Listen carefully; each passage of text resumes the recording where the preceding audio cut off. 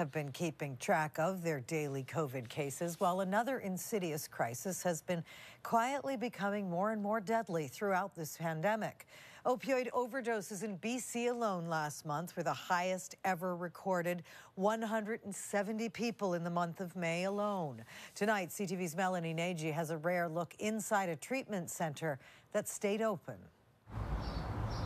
In a Vancouver neighborhood full of tree-lined streets, there's a place 60-year-old Lori Vidler says saved her life. The drugs took over everything. Vidler, a grandmother, has long struggled with opioid addiction. If I had not made the choice to come into the clinic, there is absolutely no question in my mind that I would be dead.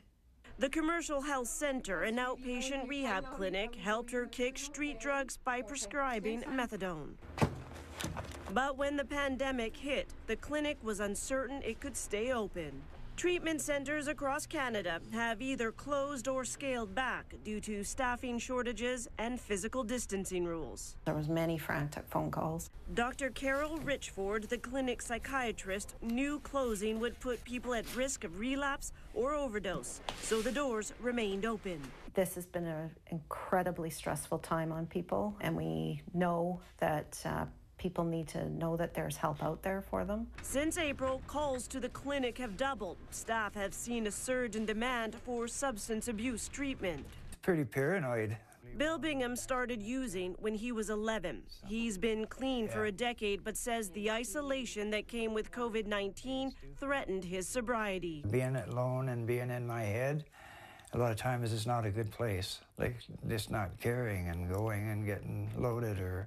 So what if you overdose? Last month, 5 British Columbians died every day. Most were alone when they overdosed, a statistic that breaks Lori Vidler's heart. The addicts that have died during this pandemic, these are people's mothers, fathers, children. Since March, more than 400 people in BC have died of suspected overdoses. That's more than double the lives lost to the coronavirus. Melanie Nagy, CTV News, Vancouver.